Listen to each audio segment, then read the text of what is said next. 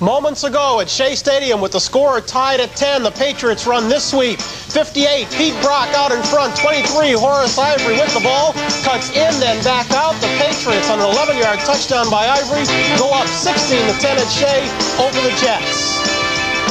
Hello, everyone. Welcome back to NFL'78. I'm Brian Gumble. Mike Adamley is in our highlight center. We're going to get you caught up on all the action of week number 12, including highlights. But first, let's go live to Shea Stadium. Join Charlie Jones and Len Dawson.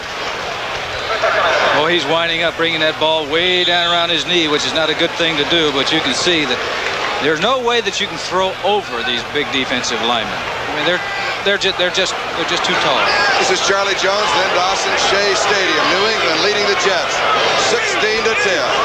Jets has the football. Matt Robinson is replacing injured Richard Todd. Pass is complete. Jerome Barkham. Steve King was there for the defense. Barkham goes out at about the 42-yard line. So it'll be third down and a yard. Boy, that was a perfect throw because great coverage by 52 Steve King. The ball was right on the money, right next to the sidelines where Barkham could make the catch and stay in bounds. The first pass was not a very good one, but this one was excellent. You can see the good coverage there. Look at that. Great moves by Barkham, keeping both feet in bounds. Both tight ends are in. Clark Gaines is in. Short yardage. Third down one. Kevin Long. First down Jets. 44-yard line.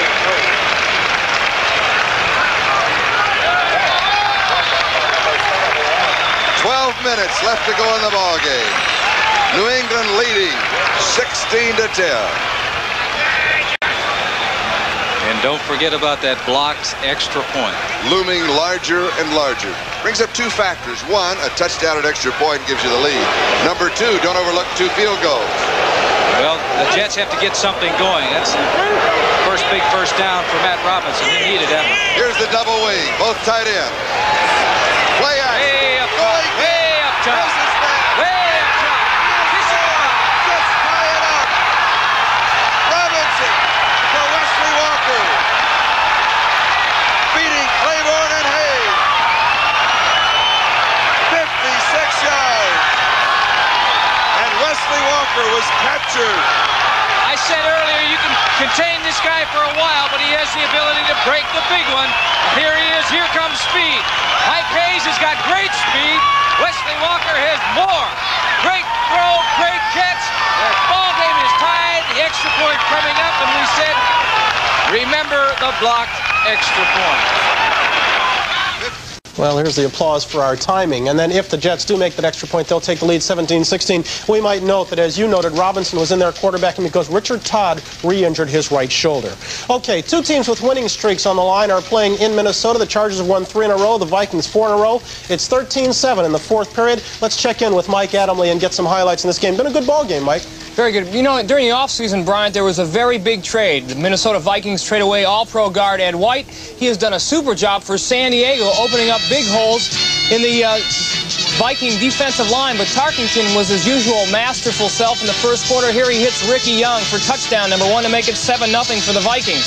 But San Diego behind a long, good running attack, and Hank Bauer here scores to make it 7-7.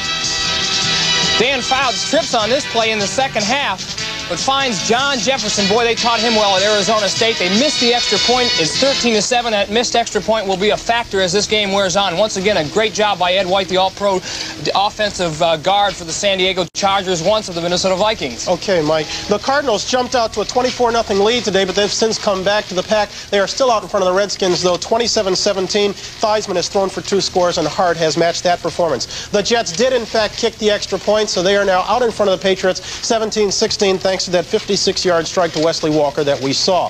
Very quickly now, the Giants in the 4th period out in front of the Eagles by a score of 17-6. Tampa Bay leading Buffalo. This one is in the 4th period, 17-3. Ricky Bell has injured his knee in that ball game. New Orleans, Dallas, it's 14-7 Dallas at the half. Seattle, Kansas City, 10-3 at the half. Seattle, Cleveland leading Baltimore by 4, and Atlanta over Chicago. We've still got a second half of football to come, but first...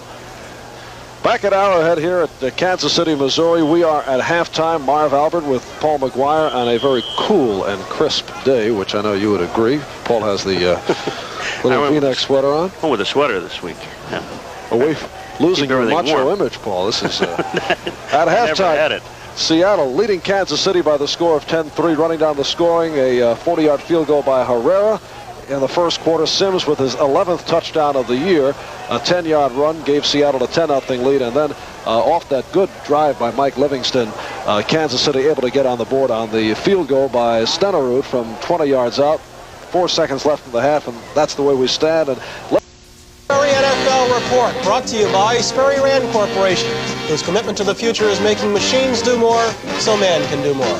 Hello, everyone. Welcome back to our New York studios. I'm Bryant Gumbel. Mike Adamley is in our Highlight Center. We're just about halfway done with week number 12. Together, Mike and I will try to get you caught up. San Diego against Minnesota, a pair of clubs with winning streaks, played today in Bloomington. The Chargers had won 3 straight, the Vikings 4 straight, but it is the Chargers streak that's still alive tonight. They won at 13-7. Fran Tarkenton had to put the ball in the air 42 times, completed only 27 of them. Meanwhile, the Chargers dominated the ball game at the line of scrimmage, and Mike Adamley was following it from kickoff time. Mike, the West Coast team played pretty well in the snow. It was 15 degrees cold, 3 inches of snow on the ground, yet San Diego's ground game did the Vikings in this afternoon. The Vikings did get on the board first when the old master, Fran Tarkenton, look at those stats, 27 for 42. Hits Ricky Young, leading receiver in the NFL, to put the Vikings in front 7-0. Hank Bauer even the score at 7-7 with this 1-yard run. And then later on in the third quarter, after the rest of the scoreless first half, Dan Fouts slips, fires to John Jefferson. The extra point was missed. 13-7 final. The Vikings now drop to 8-4 in the NFC Central Division. They are awaiting the outcome of the Denver-Green Bay game. The story in D.C. Stadium, where the Washington Redskins were entertaining the St. Louis Cardinals. The Redskins needed a win to stay atop on the NFC's Eastern Division, but they ran into the hot Cardinals. And a super sub, kind of did it for him. A cast-off from the Green Bay Packers. Number 39, Willard Harrell, fields his punt on his 30-yard line from Mike Bragg, and watch him go. Ain't nobody going to touch him. 70 yards and all, and that put the Cardinals on top 7-0. The Cardinals got a lot of big plays, especially from Jim Hart. They got a little bit lucky, too. Watch Hart go to the air. He's looking for Mel Gray. Mel tips the ball right into the hands of Eason Ramson to make it 14-0 Cardinals. Hart wanted to put more points on the board. He's going to the air, and it's intercepted by Gerard Williams. Theismann wasted no time. On a first down play, Theismann finds John McDaniel over Lee Nelson to make the score 14-7, but they were no match for the St. Louis Cardinals as Bud Wilkinson wins his 4th straight game. The New York Jets and the New England Patriots. The Jets needed a very big win today to keep their playoffs hopes alive. They played well, but not good enough to win. Their defense played especially well, as evidenced by this play. 3rd and 7 from their own 25. Grogan back to pass. He is intercepted by number 22, Burgess Owens, his 5th interception of the year. Burgess goes all the way down to the 1-yard line where Grogan finally trips him up. Horace Ivory, the great running back for the Patriots, made it 16-10 with this run in the 3rd quarter. But Matt Robinson, who replaced injured Richard Todd, finds Wesley Walker in between Mike Haynes and Timmy Fox for a 56-yard touchdown pass, 17-16. Posey had a chance to kick the field goal for the Patriots, to knot it for the Patriots. Leahy had a chance to win it. We'll be back with more. Or so man can do more. In that Jets-Patriots game, Matt Robinson had to finish up. Richard Todd re-injured his shoulder. He is out for the season, we understand. Philadelphia and the Giants. The Giants lost by the same score the Jets did, only they did it in a much worse fashion. They gave up 13 fourth-quarter points to the Philadelphia Eagles, and there it was, 19-17, the final there. Buffalo against Tampa Bay. The Buccaneers, this is a lot of points for them, 31-10. They did it over the Bills, and as usual, it was their defense that played exceptional at only 79 yards rushing. Mike Adamley, that defense is an exceptional unit. The offense played almost as well today as that defense did. Well, they sure did. In particular, quarterback Mike Gray subbing for the injured Doug Williams. He threw 2 touchdown passes. Ricky Bell had a good first half before leaving with an injured knee. Here he scores from 12 yards out to put the Bucs on top 7-0. Mike Gray later on goes back to pass, finds Morris Owens working in a one-on-one situation against Charles Romes. Morris has him beat in the end zone to make it 17-3 in favor of Tampa Bay. And then Ray came back with this touchdown pass, the second of the day, to Jimmy Giles, number 88. Tampa Bay just too much for the Buffalo Bills. They are preparing for next year's season. Okay, Mike. Also, too much for the New Orleans Saints today with the Dallas Cowboys. They did a 27-7 over the Saints right there. Tony Dorsett went over the 1,000-yard mark for the season, and Robert Newhouse fractured a bone in his left leg. Seattle against Kansas City. Well, the Seahawks do it one more time. They reach the 500 mark at 6-6. Final there at 13-10, and once again, the Chiefs played just good enough to lose by a close margin. And Mike, what seems to be the Chiefs' problem? They're an extremely young team, as Marv Levy will attest, and they make a lot of mistakes. Today, they coughed up the ball 4 times, even had a chance to win it before Tony Reed coughed it up. Of course, when you play against Seattle, you got to worry about the arm of Jim Zorn. Here he hits Steve Largent to set up a touchdown for Seattle. Zorn hands off to David Sims to complete that touchdown play. Sims, with a nice piece of individual work here, reverses his field and scores his 11th touchdown of the season. That's tops in the NFL. That made it 10-0 in favor of Seattle. In the fourth quarter, Kansas City trying to get back into the ball game. Mike Livingston hits number 81, Tony Samuels, to set up this touchdown pass to number 22, Ted McKnight. Watch him roll out there.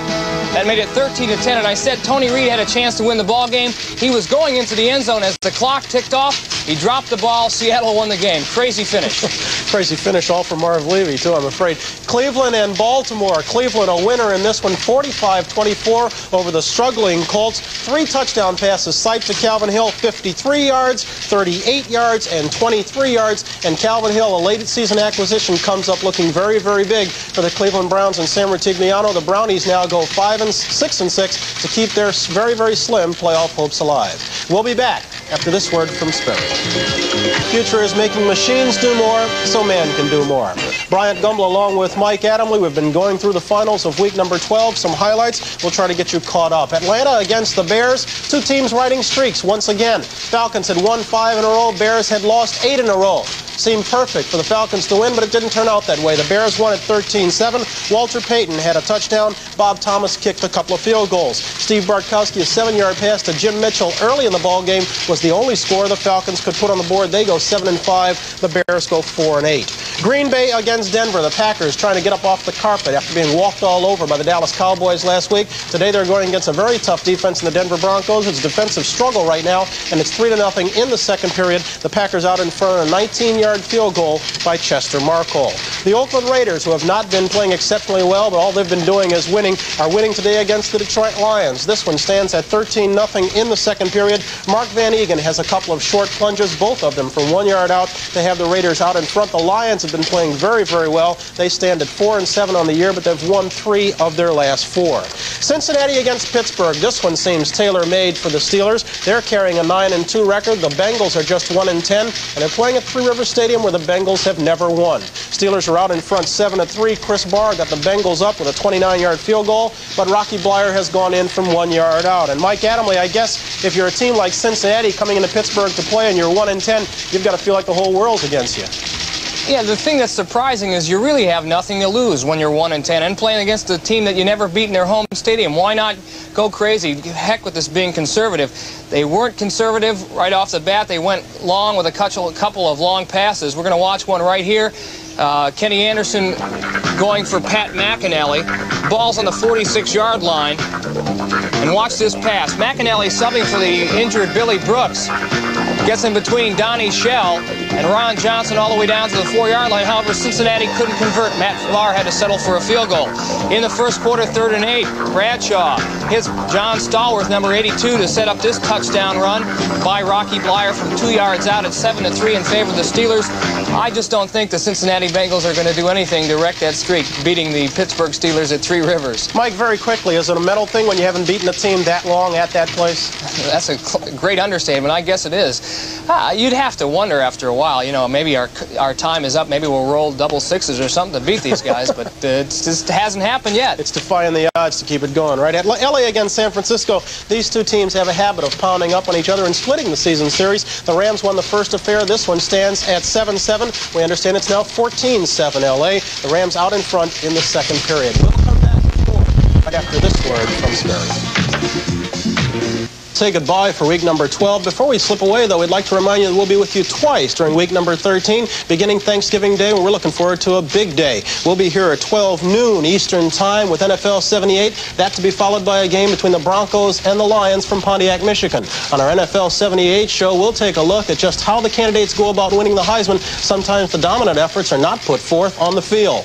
Then we'll take 2 days off and come back again Sunday with a big doubleheader here on NBC. We're looking forward to 2 AFC Eastern matchups with the Jets going against the Dolphins and the Colts going against the Patriots. We suggest you check your local listings for the game in your area.